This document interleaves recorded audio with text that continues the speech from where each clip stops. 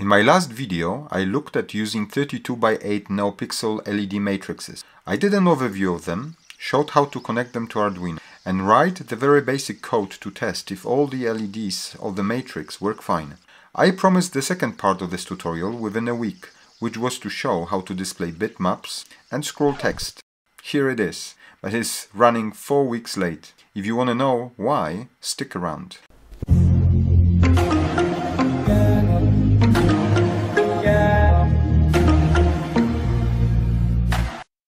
Before we jump into this video, let me address the elephant in the room.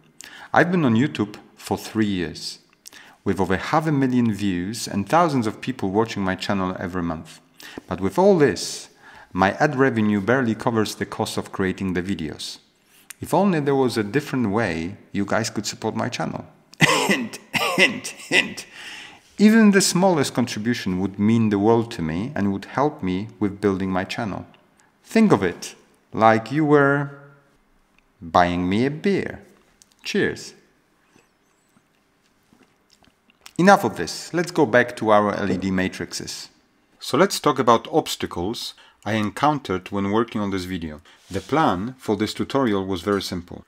It was to use LED matrix control software I have already used in one of my videos. It is a simple program to create bitmap design and convert it to Arduino code. As you can see, the software is a bit vintage. To be able to draw an image, you have to connect Arduino via serial port. The software is not really interfacing with microcontroller, but without that connection, draw mode is disabled. Now using the sliders, we can choose the colors and draw the bitmap.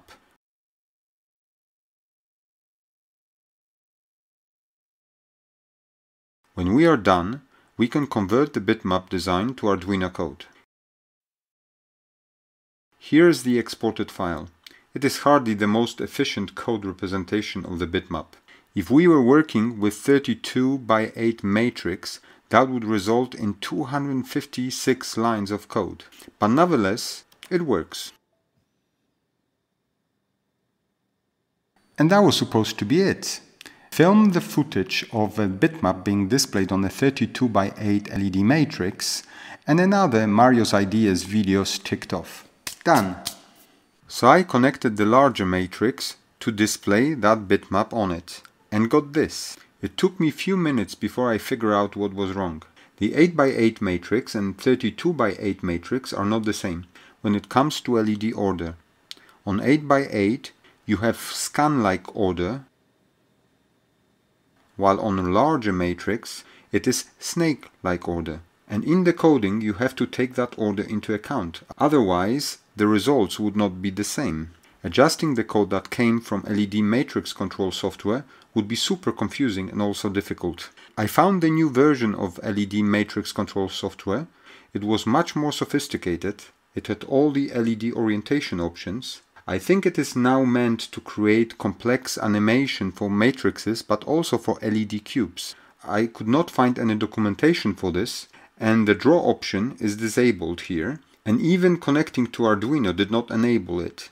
Anyway, it would seem that using this software for a simple bitmap creation would be like killing a fly with a rocket launcher. So the LED matrix control software was not fit for purpose here. I decided to regroup and find a solution to deliver the video I promised you. I was not going to write my own application.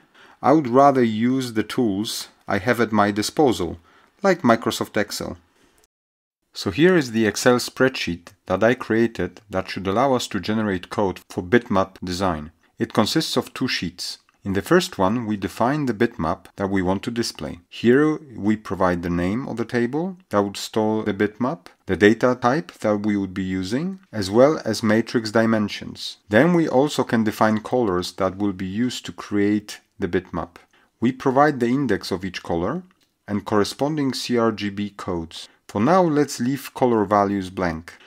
To make the process user-friendly, I have added conditional formatting in the matrix. You are filling in the cell with the color by typing appropriate color index into that cell. If I open the conditional formatting, you would see all the currently existing rules. You can at any point change existing rules or add new ones if you need more colors. I am using sRGB data type to represent colors. We may, however, use different color schemes as well.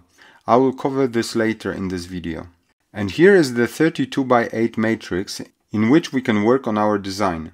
In the code sheet, for now, we do not see much. A bunch of brackets and nothing more. Okay, so let's test this thing. We'll draw a different bitmap this time. Let's draw a snake. I will fill in the table name. I will populate this table with objects of sRGB type. To start, let's just work with 8x8 matrix. Time to draw.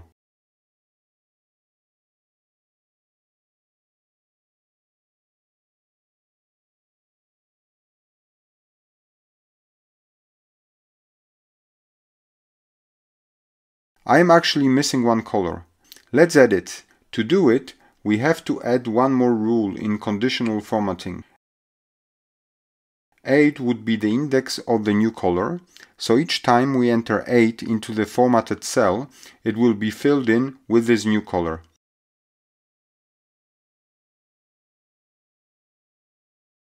When we save this rule, we need to be sure that we also copy this formatting to the index column of the color table. Now we can finish the design. Let's double check the code sheet. We are starting to see some data being populated, like table name and data type. There are also some commas, but the color definitions are missing, and for a good reason. We have not yet populated them in a color table. Let's do it now. Starting with the easiest one, black, and immediately you begin to see code changes. Then we add white, and then add rest of the colors. Now the code is fully populated. Let's look at the formulas used in the code sheet. For data type, table name, and dimensions, we reference appropriate cells from matrix sheet. For the table cells, we take corresponding matrix cell. Only if the cell is not blank, we then take the value read from this cell, which is the index of the color, and look for that index in the color table, and if that index is found, we return the matching color sRGB value.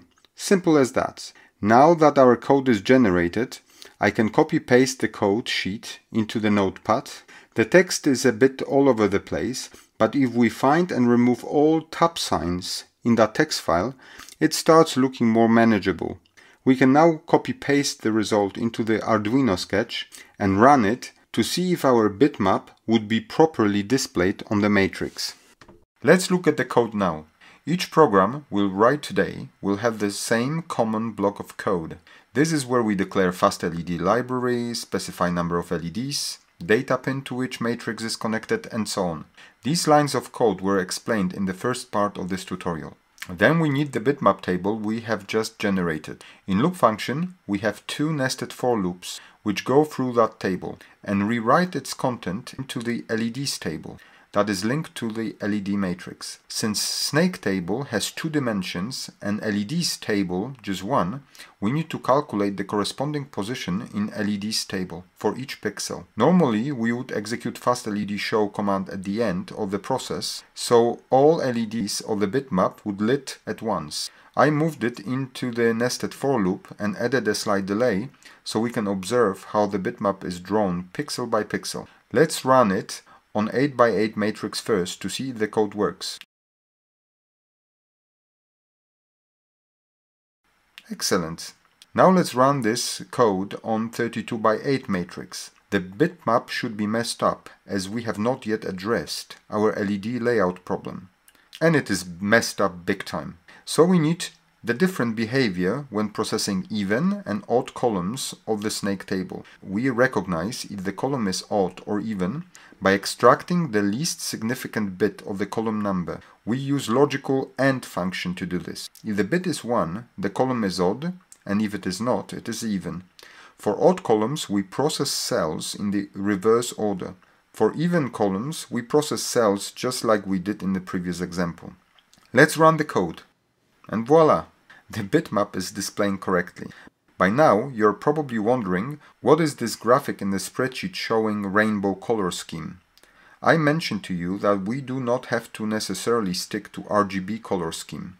We can, for instance, use HSV color scheme, which is exactly what that graphic shows. It provides you with only 256 colors, but they are all nicely refined and saturated colors. If you are not familiar with RGB and HSV color schemes, maybe you want to check this video of mine that covers that topic. And you can save an HSV color assuming that you would display it at full brightness and saturation with only 1 byte and not with 3 like in case of CRGB. So the table will be 3 times smaller in size. And the size matters sometimes. Let's use the whole area of the matrix and write a text and use HSV color scheme.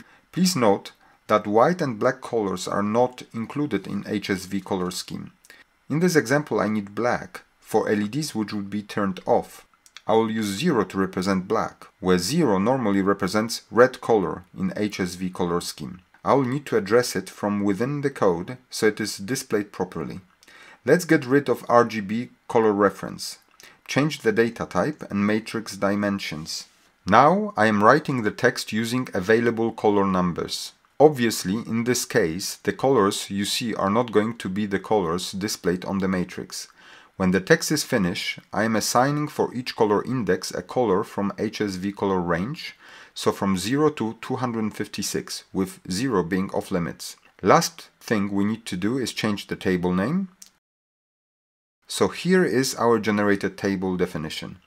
We follow the same steps. Copy-paste to Notepad, replace tabs, and copy-paste the result to Arduino code. Important thing, we need to change the declared number of LEDs. It will be 256 now. Next comes the Arduino table. In loop function, we have the same nested for loop, with the only difference that we are processing 32 columns now. Here we also process table cells differently, depending whether they are in odd or even columns. There is, however, one extra condition. If the color we read is 0, we populate RGB value representing black. Otherwise, we populate the color represented by HSV code we have just read. Again, I put fast LED and small delay into the for loop so we can see how the content of Arduino table is transferred to LED's table.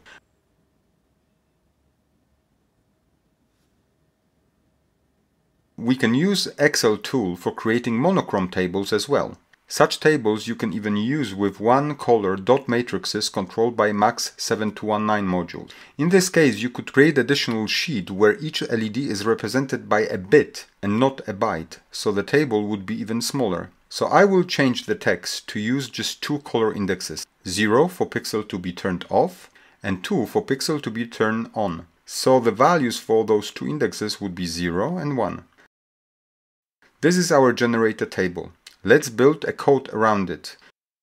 Same for loop and set of actions for even and odd columns. For even ones, when the red cell is 1, we set HSV code 0, which is red, otherwise no action. For odd columns, same deal, but pixels are processed in reverse order.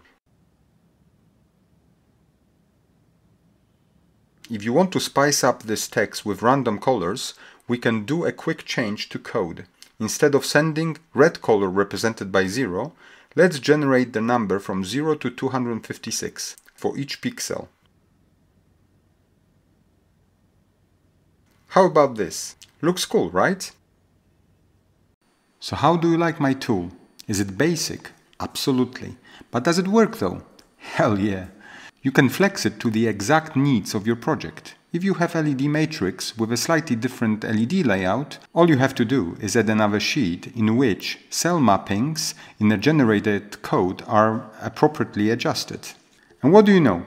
What was meant to be a single video about LED matrices is now the series of 2 videos, and I'm not done yet. The third part of this tutorial is gonna cover scrolling the content on this 32x8 LED matrix.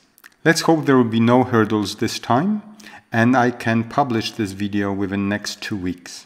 For those who want to try how my spreadsheet works, it is available to download on my Patreon website. I also included STL files for printing the diffusion panels for both 8x8 and 32x8 LED matrices. If you like this content, liking this video and subscribing to my channel goes without saying. I'll see you next week.